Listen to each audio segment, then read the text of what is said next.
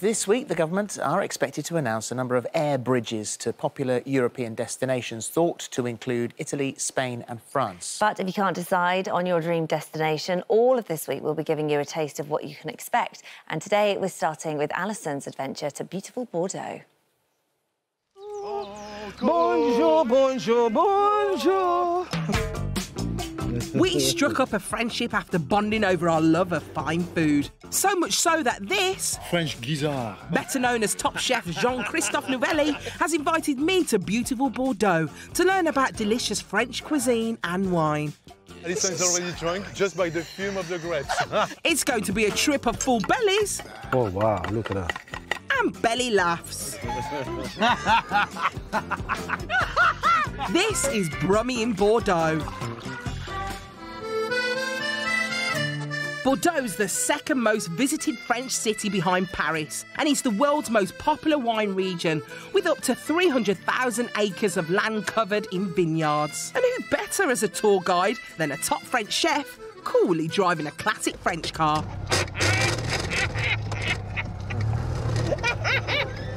I said coolly, Jean-Christophe.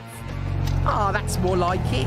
Bam bam, mon ça se passe, j'ai sur mon lit à bouffer sa langue en buvant prends mon whisky quant à moi, peu dormi, vie débris, mais j'ai dû dormir dans la bouche. En quatre couleurs. Welcome to Bordeaux, Alison. We're on our holidays. This is the best. Ça plane pour moi. I tell you what, I'm going to take you somewhere where the food is fantastic. Really? And the wine. I'm not really a big wine drinker. Well, I'm sure by the time I finish with you, you will be. We head straight to a traditional food hall, La Halle de Bacalan. This place is amazing. This is the place where you buy the most exclusive, the most refined food. And basically, you don't need to go to the supermarket.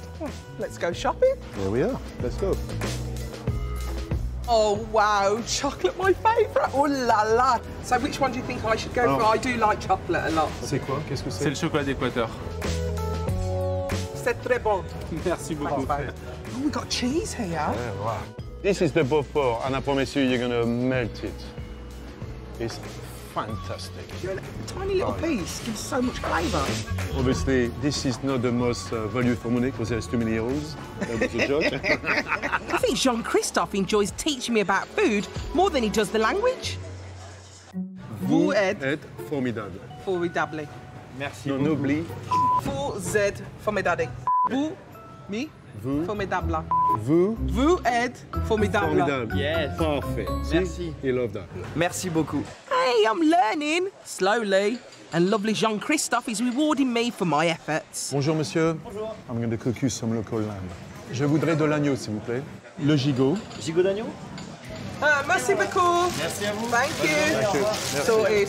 Amazing food to be cooked in an amazing location as we head to Chateau Biac. This is a picturesque estate, boasting an 18th century chateau set amongst thousands of vines, which produce elegant wine. Look at this vineyard.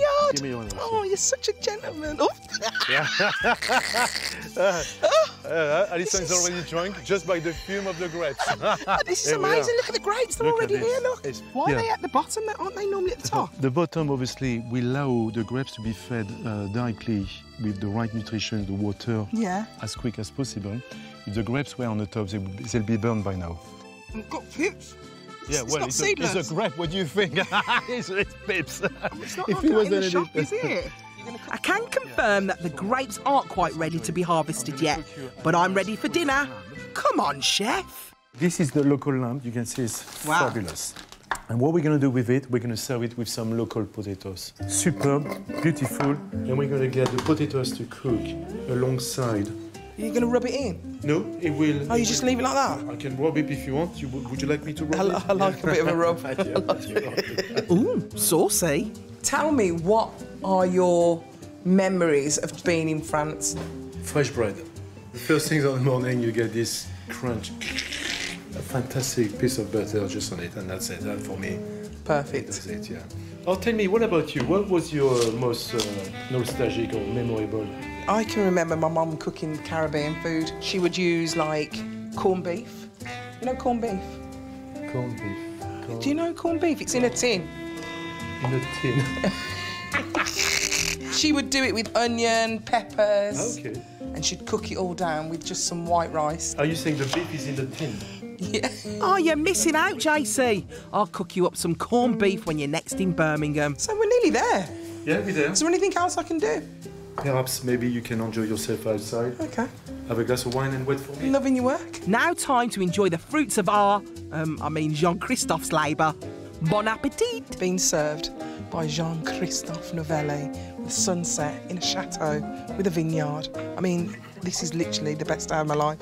Alison, welcome to France. Chin chin. Thank you. C'est bon. C'est magnifique.